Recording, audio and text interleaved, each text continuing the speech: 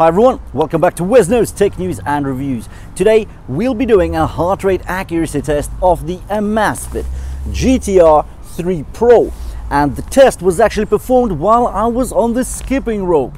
Well, there were actually two sessions, because after the first session I just couldn't believe that this watch could be that accurate. Anyways, let's get into the details.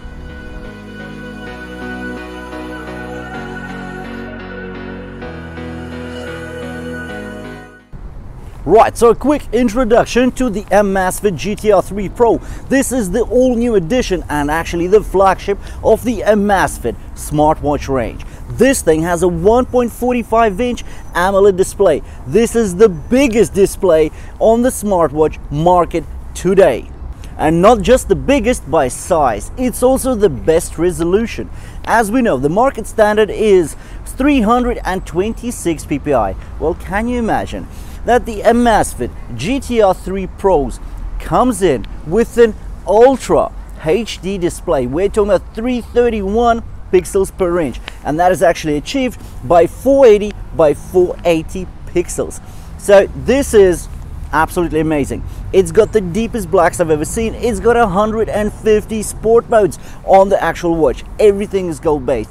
There are so many alerts, functions, etc., and you'll be able to follow through with all the features and functions of this watch on my full and comprehensive review of this watch. Anyways, I'll leave a link to that at the end of this particular video. Anyways, so what we did is I've actually went to the gym. I went into a studio, took out my skipping rope and started going for it. So for 30 minutes the first time around, and I'll just show you the heart rate stats that I got from the optical heart rate sensor on the back of this Amazfit GTR 3 Pro. They completely matched my Polar H10 ECG chest strap. So this was unbelievable. I just couldn't believe it. Right, the graphics, the charts, they looked almost identical. Yeah, a couple of the peaks were a bit smudged on the optical heart rate sensor, but the average was spot on. The peak was spot on. I couldn't believe it. So the next day, and that was yesterday, I've actually gone to the same studio.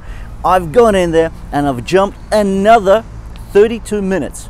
Now, again, the results were so good that I just have to show this to you. But enough of me telling you things. Let me actually show you and evidence the results. Let's do it. So firstly, we're going to start with the benchmark results, and these were performed by the Polar H10 ECG chest strap. So it's on my chest all the time while I'm exercising, and it's recording the most accurate heart rate that you can get on the market today. In fact, the Polar H10 is so accurate that it's used by professional athletes as well as scientists and medical researchers because of its high accuracy. Anyways, let's take a look at what the Polar H10 had to show for the 30 minutes while I was jumping rope. So we can see an average heart rate of 140 beats per minute, while the peak was actually registered at 164 beats per minute. Let's take a look with what the Amazfit GTR 3 Pro actually came up with. So we can see that within the 30 minutes, I've actually managed to do just over 1,400 jumps on the skipping rope. And if we look particularly at the heart rate, 140 beats per minute as the average and 164 beats per minute as the max. How can this be?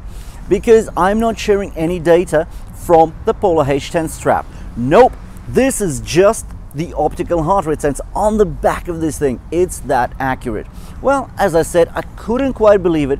So the next day I went in there and I did another test for another 30 minutes. Actually turned out to be 32 minutes. Let's take a look at what the Polar H10 showed us. As we can see, over 32 minutes of recording, the average heart rate as measured by the Polar H10 strap was 143 beats per minute, while the max came in at 163 beats per minute. So there's not much change from the previous session. As we know, well, it's half an hour. The difference was basically 24 hours between the sessions. So I was in similar shape, similar form. but 143 and 163. Let's take a look at what the Amazfit GTR 3 Pro has shown us. Well, we can say that I did improve slightly on the form, because in the 32 minutes I've actually managed to do over 1700 jumps. So that's an improvement of about 20%, and simply because, well, a bit of practice. Skipping is not that difficult. After all, I didn't expect it to be that good on me. I can actually feel my abs hurting, so I think this is a great exercise. But anyways, let's get down to the numbers. So we can see that the average heart rate was measured over the 32 minutes at 143 beats per minute, while the max came in at 167 beats per minute. So let's put the results in a head-to-head comparison. What can we see? On the average, 143 beats per minute for the Polar and 143 on the Amazfit.